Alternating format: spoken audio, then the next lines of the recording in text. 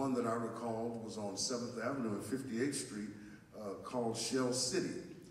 Give you some other experiences that I had. We had a couple of department stores downtown, one by the name of Richards and another by the name of Birdine's. Birdine's later became Macy's. And so if you were black and you went into one of these department stores and you tried on a hat, you just bought that hat. If you tried on a pair of shoes, you just bought that pair of shoes. So blacks were not allowed to, because of Jim Crow and the ordinances, blacks were not allowed to try on clothing in these stores, but they were allowed to purchase the clothing.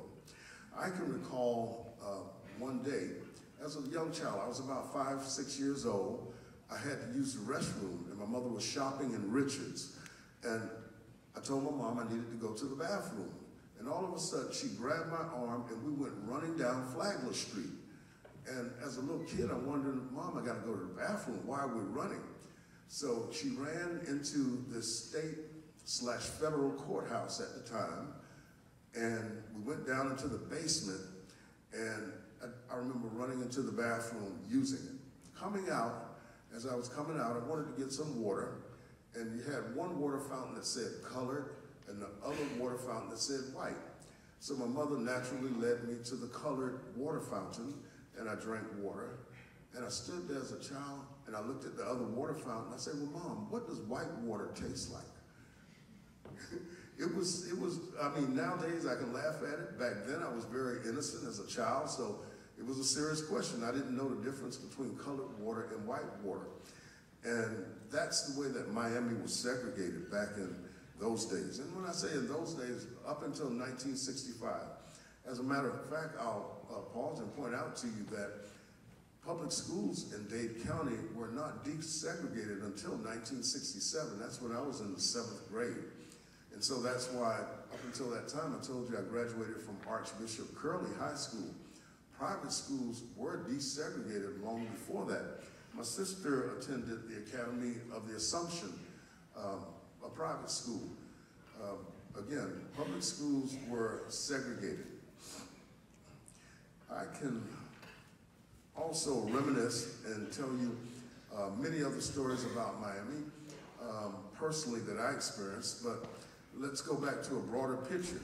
There is a Negro police precinct, and I think many of the Ransom Exchange students this year had an opportunity to actually go in and tour that Negro police precinct, which is now a museum. Well, the reason that it's called the Negro Police Precinct is because of segregation. You had a police station for whites, and you had a police station for blacks. And the black police station was called the Negro Police Precinct.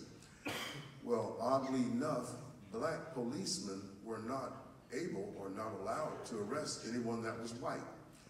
And so you had a situation where you had black police, you know, they were attempting to exert their authority in the black community.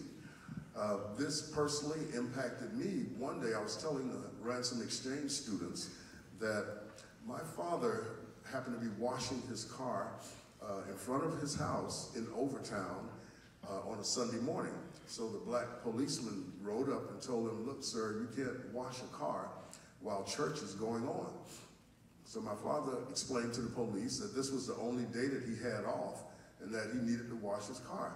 So the police threatened him and said, well, you know, if you're going to keep washing this car on Sunday after I've told you not to do so, I'm going to have to take you to jail. So he took me and my sister, it was only us two at the time born. The police took my dad, me, and my sister to this Negro police precinct. And I can remember sitting there while my dad had to go before the judge, and my sister and I were reminiscing yesterday. She remembers going to this police precinct as well as a little kid, but back then it was a real police precinct. It wasn't a museum as it is nowadays. Well, the Jim Crow era and segregation, eras of segregation here in Miami-Dade also impacted the public beaches, okay? So you have a beach called Virginia Key. Many of you know of Virginia Key Beach. That was the beach for coloreds only. Only black people went to Virginia Key. And the reason for that, give you a little history behind that as well.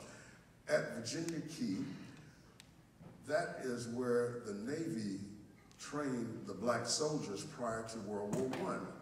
Well, as you might imagine, there was a situation where the white soldiers refused to train with the black soldiers, so they had to have a separate installation. That installation was Virginia Key. So the white soldiers trained over on Miami Beach, the black soldiers trained at Virginia Beach. But around 1945, there was an effort to integrate other beaches here in Miami-Dade County. That effort was led by several blacks who one day decided they would go over to Haulover Beach and stage what was called a wade-in, sort of like a sit-in, okay? Now, it was interesting because, you know, the blacks expected to be arrested for going into the water in a whites-only beach. But to their surprise, they were not arrested. And years later, they found out the reason why they weren't arrested is because Miami Beach did not want the negative publicity. They were afraid if there was an incident at one of the whites-only beaches, people from up north would not come down and patronize the beaches. So the blacks were allowed to wade in, go into the water, and enjoy the water. But the black beach was still the beach for colors. Now, back in this time period that I'm talking about, and that would be around the 1930s into the 1940s, prior to desegregation, the question becomes, well, how did the black people get over to Virginia Key? You all realize that Rickenbacker Causeway wasn't built until 1947, okay? So prior to this time, if you wanted to go to Virginia Key, you had to go by boat, okay?